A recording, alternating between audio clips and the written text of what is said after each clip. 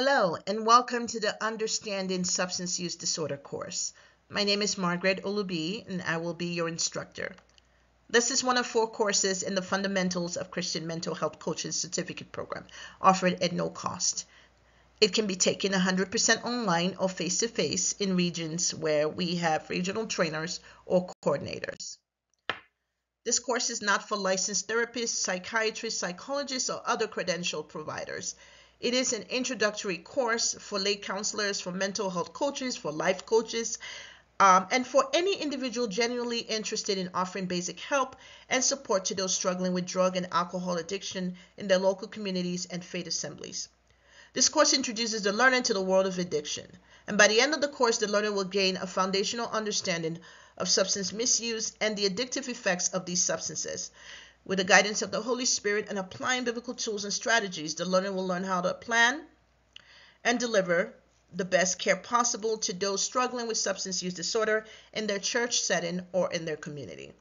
And please note that the terms substance abuse, substance misuse, drug addiction, and substance use disorder all mean the same thing. And therefore, I'll be using those terms interchangeably in this course. Now, as pastors, biblical counselors, ministry leaders, coaches, it's important to be familiar with substance misuse in order to know how to help those struggling with this disease using the proper tools and approach. Drug and alcohol addiction have become an extremely concerning problem today. It's a social problem that affects not just the individuals who misuse these substances, but their family members, loved ones, both in the church community and circular settings. Addiction does not discriminate. It cuts across all ethnic, cultural, socioeconomic backgrounds, ages, belief system, and gender. It destroys homes, it destroys marriages, it destroys careers, people's futures, and threatens the overall health and safety of those involved in addictive behaviors. Here are some statistics of the impact of drug addiction, both in the U.S. and around the world. And you can kind of read more about that in the full course that we offer, or just on this presentation. It's available to you at any time on our on this platform. Defining substance misuse. Drug and alcohol addiction is an epidemic in our global society. It is a societal problem that people, regardless of where they live or what they have experienced themselves or know of someone who has struggled with drug and alcohol addiction or substance misuse. People must be aware of and concerned about addiction because it is a destructive force, an enemy that has destroyed many lives via various forms of addictive behaviors and substances. And when we talk about substance abuse, we're referring to the misuse of both illicit drugs and prescription medications, which are legal drugs. These are drugs prescribed by your medical provider, drugs such as Adderall, Percocet, morphine. What is substance use disorder? According to the mental health field, behavioral health field is a primary chronic disease that affects a person's brain and behavior and leads to an inability to control the use of a legal or illegal drug. This lack of control can cause severe and long-lasting damage to the person's overall health and every other area of their life. Some drugs, such as opioid painkillers, are more likely to become addictive and cause addiction more quickly than others. What are some reasons why people abuse substances? Well, why do people do this? People often start misusing drugs for various reasons, and that includes to feel better, to feel good, the feeling of high, just having that pleasurable feeling, just, don't want to have any care in the world. Another reason is to feel better, to relieve stress, making themselves numb, forgetting all their problems, all the problems of the world that they have, the life challenges they're facing. They take drugs to make them feel better, to do better. Some drugs enhance performance. For example, steroids. A lot of athletes use steroids, even though it's illegal to use it, and there are consequences for that athlete that uses it when they find out. It also helps a person to do better in their exam. Some people suffer from test anxiety, so they take drugs to make them do better, to make them be able to be calm enough to do better than they typically would if they weren't taking the drugs. Another reason, which is a common one, is to relieve pain. Chronic pain is often managed through opioid medications. So you have a lot of people struggling with chronic pain, whether back pain from an accident they had years before, or something, or from back surgery they had and the pain never went away, so they start taking opioid medications. Some suffer from fibromyalgia, some suffer from osteoarthritis, rheumatoid arthritis, different types of physical conditions, medical conditions that require them to take painkillers. And of course, the typical Tylenol may not do the trick for them. And these drugs, these opioid medications, are highly addictive. So education and close monitoring by their prescribers, by medical practitioners, by the individual's doctor or physician is extremely crucial. Another reason is peer pressure. So some people, especially our youths, they're doing it because they've been forced to do so. According to them, they didn't have a choice, you know. And some just out of simple curiosity, just want to experiment. They want to do what other people are doing. Like, what's the big deal? So here is listed a few substances often abused. These are the most common ones. Alcohol, you have cannabis, hashish, also called weed, marijuana, pot. You have benzodiazepines, you have crack cocaine, very common, easily found on the streets or gotten on the streets for cheap. Fentanyl, heroin, magic mushrooms, methamphetamines, which is also called meth or crystal meth, another one easily found on the streets. Prescription pain meds like oxycodone, Percocet. Then you have LSD, you have ecstasy, which is also called Molly. Now, before we look at the relationship between substance use disorder and mental health disorder, let's take a quick look at what mental health disorder is, beginning with what is mental health. So what is mental health? Mental health is a state of mental well-being that enables people to cope with the stresses of life, realize their abilities, learn well, and work well, and contribute to their community. And now this is a definition by the World Health Organization, WHO. Another definition of mental health is by the Substance Abuse and Mental Health Services Association, called SAMHSA. And according to SAMHSA, mental health has to do with our emotional, social, and psychological well-being, and it's important at every stage or phase of a person's life. It affects how we think, feel, and act, and helps determine how we handle stress, relate to others, and make choices. And so that's their definition. Now, what is mental health disorder? Mental health disorder, or mental illness as it's also called, is a disorder that can cause psychological and behavioral disturbances that can range from mild to severe.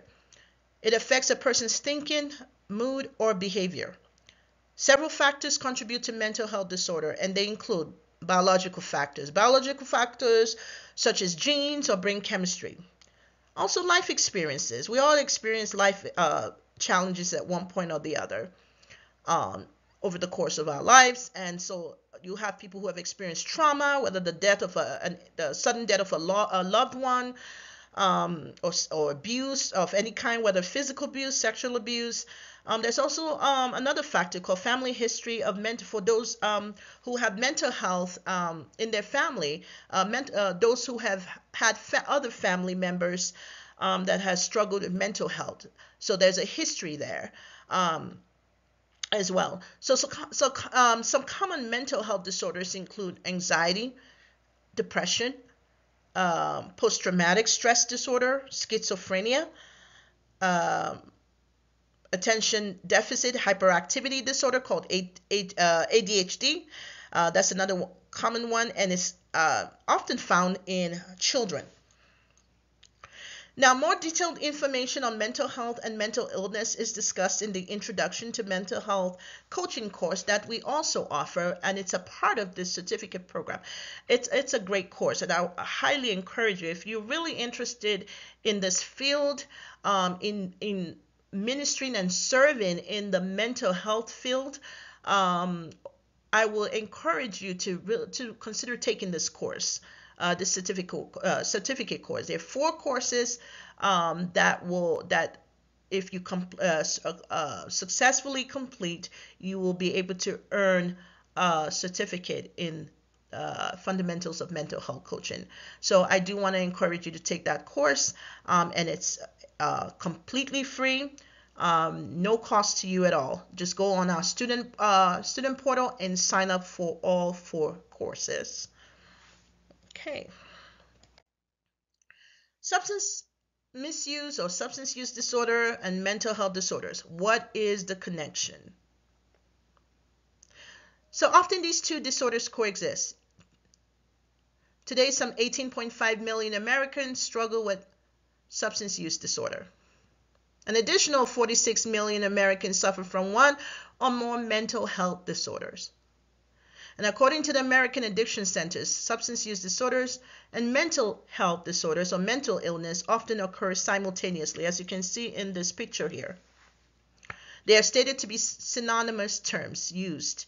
Co-occurring, you'll hear them using co-occurring disorder and dual diagnosis to describe this very condition, and it's relatively common. So it's very common to see somebody who has a mental health disorder also struggling with with drug or alcohol addiction. According to the National Institute on Drug Abuse, NIDA, there are 3 main pathways that can contribute to the simultaneous presence between substance abuse and mental illness or mental health disorder. The first one is common risk factors, which can contribute to both diagnosis or disorders. And second pathway is mental illnesses may contribute to substance use and addiction. And the last pathway states substance use and addiction can contribute to the development of mental health disorder. So these 3 pathways will be discussed further in the course, the full course. You'll be able to have access to the more information on these 3 main pathways that can contribute to simultaneous presence between substance abuse and mental illnesses when you sign up for the full course. Okay. Now let's go to what the Bible says about alcohol and drug addiction or substance use disorder. What does it say about it? There's really no place in Scripture that the term alcohol and drug addiction or substance abuse is mentioned, and I'm sure you all know that. There's nowhere listed that is mentioned. However, there are several places in Scripture where alcohol intoxication and defiling one's body is addressed. And you can jot down these different Scripture verses if you're taking notes. So we have Ephesians chapter 5 verse 18 where it says, "Be not drunk with wine wherein is excess, but be filled with the Spirit." You have 1 Corinthians 6:10. You have Proverbs 21. "Wine is a mocker, strong drink is raging, and whosoever is deceived thereby is not wise." You have Romans 13:13, 1 Corinthians chapter 3:17. So I'm not going to read the whole thing. So it's just listed on there, and you probably may know more if you spend time when you spend time studying this when you take this course, or you want to spend time just knowing more about this alcohol and drug addiction. You can always go through Scripture and pull out more verses, more portions of Scripture that talks about defiling your body, and think of what you take in, and of course, hence alcohol, which is often mentioned in Scripture. How can you support those struggling with alcohol and drug addiction or substance use or suffering from substance use disorder in your church or in a Christian environment? How can you support them? As lay counselors, biblical counselors, Christian counselors, whatever term you want to use, Christian addiction coaches and ministers, you can support these individuals in different ways.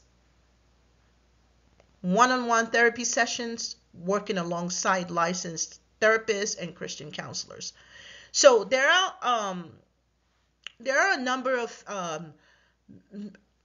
Christian counselors or biblical counselors, coaches, and ministers in this profession, in the mental health profession, or working in as drug and alcohol counselors that work alongside of professionals like psychologists, psychiatrists, mental health therapists.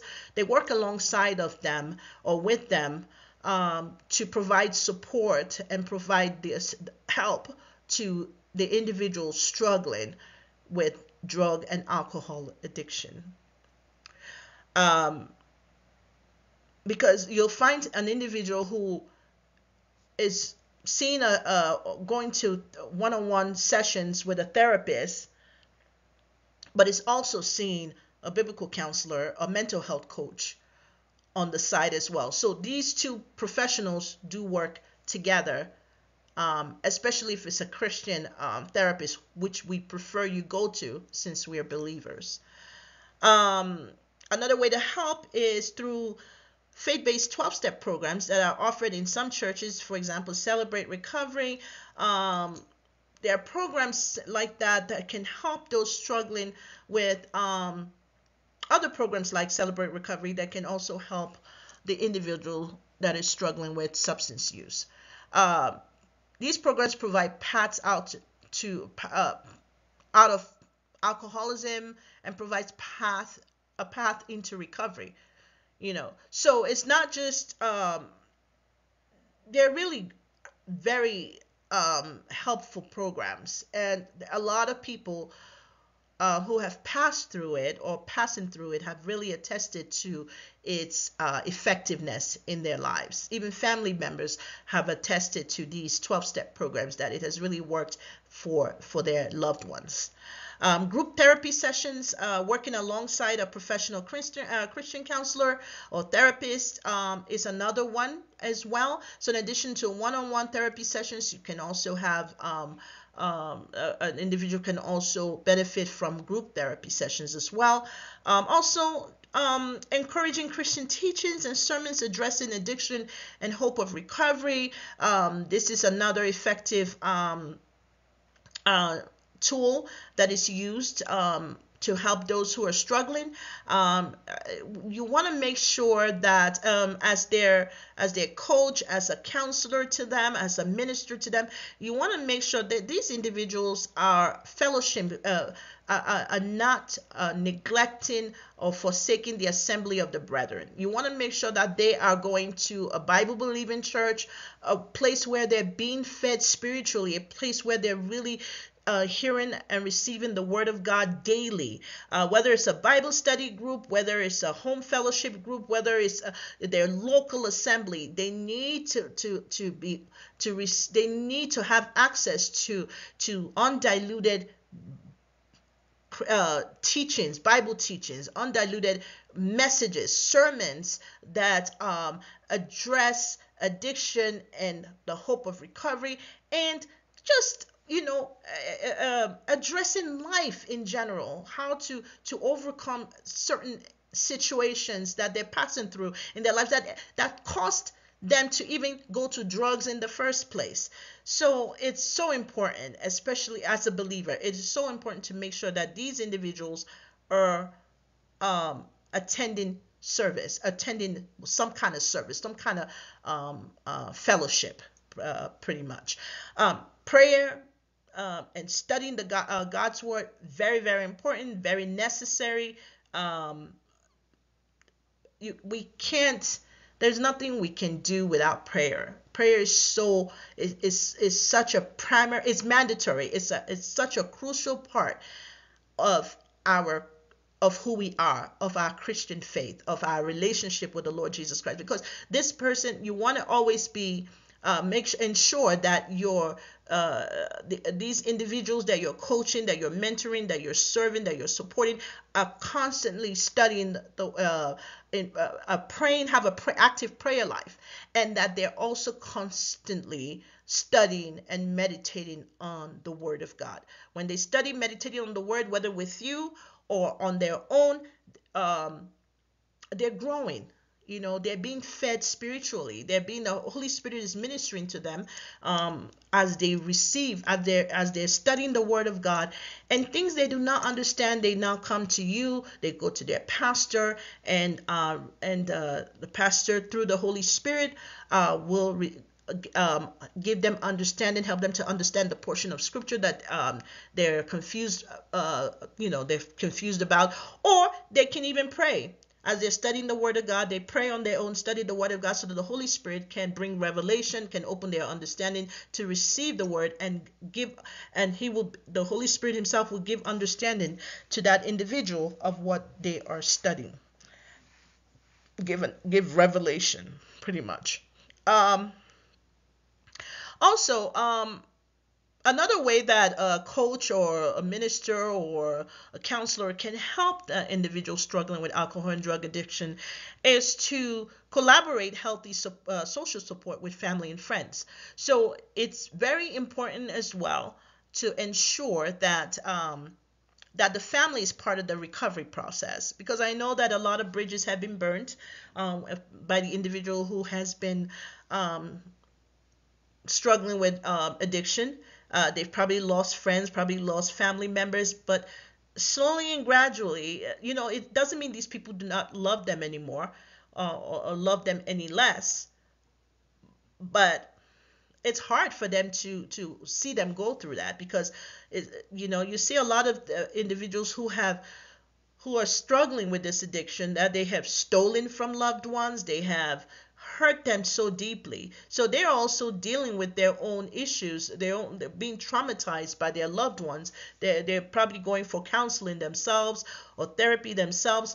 But it's important for for you as a coach or counselor to ensure that at some point in time the family comes together slowly but gradually. It's not going to be it's not something that's going to happen overnight, but it's going to be a gradual process that's going to be effective through prayers, and through you talking to one family member. Maybe start with one family member at a time, to be able to reconnect them, to be able to reestablish a relationship with your coachee or your church member, and slowly but gradually it will happen, and it's only by the power of the Holy Spirit that these social supports can be restored, reconnected, so that this individual will be highly motivated to continue to move forward, knowing that he has a strong family base, a strong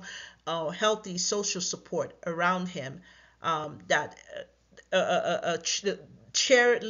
leading him on, cheerleading him or cheering him on, to do better. And so that's another way that you can be of help to somebody struggling with alcohol and drug addiction. Now, many careers exist in the field of substance abuse treatment or drug and alcohol addiction treatment and recovery. It is a reward. It's a rewarding career. It's Many people, there are several Christians, several believers who have chosen this profession of healthcare to specialize in. Um, your level of education and experience determines what type of roles that you will get or work in. So if you decide, even as a believer, that you want to choose this as a professional route, it's wonderful. It's great. But you just know that you're going to require some advanced education to most likely to be able to work in this field, so that, because in order to work in this field you have to be licensed by your state, and especially for those in the United States. But if you want to take it on as as a ministry vocation, then you will not require as much training as those who decide to work in the circular arena. But either way, both professional, whatever profession, whatever route you choose, you are still, as a believer, you are still going to be blessing and impacting lives. Now, let's see. So some common professions with that require education, or advanced education involve social workers, for example. So the minimum requirement for a social worker is a bachelor's degree in social work, in counseling, in human services. To be a social worker, that's the minimum requirement. You have to have a bachelor's degree. Now, for those who want to advance further and really be able to even do more, they have to have advanced degrees like a master's degree and doctorate if they decide to go higher than that. Alcohol and drug counselors. So the minimum requirement for those ones is an associate degree, which is a 2-year degree in counseling, in psychology, in nursing. If you when I say nursing, meaning that you are already you become a registered nurse. You get your ADN nursing, become a registered nurse, and you'll be able to also work, specialize in maybe find yourself working in alcohol and in a rehabilitation facility, in a medical detox facility. You can find yourself working as a nurse in that field. In that type of facility, or you can find yourself working as a alcohol and drug counselor. I believe you will have to get licensed as an alcohol and drug counselor in addition to your license as a nurse, to be able to identify as a counselor. But either way, whether you're a counselor or not, the fact that you're a nurse and working in a rehabilitation facility, or working in a medical detox facility, or in a psychiatric hospital, you are already working in the field. Mental health therapists, addiction therapists, the minimum requirement is a master's degree in counseling. So to be able to diagnose, to be able to treat and diagnose, you have to have a master's degree in counseling or social work or psychology. Another profession that doesn't really require a degree, but they prefer you do have one, is an addiction and recovery coach. So minimum requirement is just intensive coach training. Become a certified coach, and then go through rigorous training, get your certification, and you start helping people. You start working in that field. So even though a degree is preferred, it is not mandatory. It is not mandatory. So this is just a few of the professions that are out there that you can consider, taking up in order to effectively serve these individuals in your community. Another profession that or another position or profession as well, where you can also be of tremendous help to those struggling with drug and alcohol addiction, is a mental health coach. So for a mental health coach, it's just like the addiction and recovery coach. Minimum requirement is just intensive coach training, and getting certified. A degree it's not mandatory. It's preferred. They prefer you to have a degree, but it's not mandatory. It's not mandatory at all. So that's also another area that you can specialize in. If you can even look it up online as far as information about becoming, enrolling in any of these programs, and stuff. Okay, so substance abuse of any kind is, I just want to conclude here that substance abuse, substance misuse, substance use disorder of any kind is unacceptable behavior for any follower of Jesus Christ. In some instances, is referred to as a sin. Christians are called to live above reproach, being a moral and godly example to others. We're also mandated to obey the laws of the land, as it states in Matthew 22:21. And so the drugs, the substances mentioned earlier in slide 8 are illegal, and Christians engage in such activity, they're disobeying the laws of the land, thereby disobeying God's word as spoken in Romans 13, 1 to 7, and 1 Peter 2, 13 to 17. Even if those substances are legal in some countries and allowed for recreational use, remember, as believers, we must protect the earthly body that we have been given because it is the temple of the Holy Spirit. You do not want anything defiling your temple. And alcohol and illegal substances or abuse or even the abuse of legal substances will surely bring lasting damage to your body, to one's body, and to one's overall health. For those in the body of Christ who are struggling with this disease, with this disorder, it is your role as counselors, as coaches, as ministers to offer them a way out by pointing them in the right direction. And at the end of the day, that direction is hope in Christ. Hope in Christ. No matter the tools we use, strategies we use, the direction that we need to point them to is hope in Christ Jesus, using all that we have been made available to us, using the tools, the strategies, the resources, the Word of God, which is number one, which is huge, to lead them in the right direction. So I just want to thank you for joining us today. I want to encourage you to, once again, to enroll in the certificate program. Once again, it's called Fundamentals of Christian Mental Health Coaching. And there are 4 courses, which includes this one, that are listed in under that program. So the first course is the Christian Mental Health Coaching, CMHC 101. And then Understanding Substance Use Disorder, the Basics, which is this course, SUD 100, The Battle for the Body, which is a wonderful course. And finally, Spiritual Warfare or Spiritual Strategies for Warfare. So these are the 4 courses, loaded courses, especially the Battle for the Body and the Spiritual Strategies for Warfare. Those are loaded courses that you will definitely enjoy studying. So once again, thank you for joining us today, and God bless you until next time.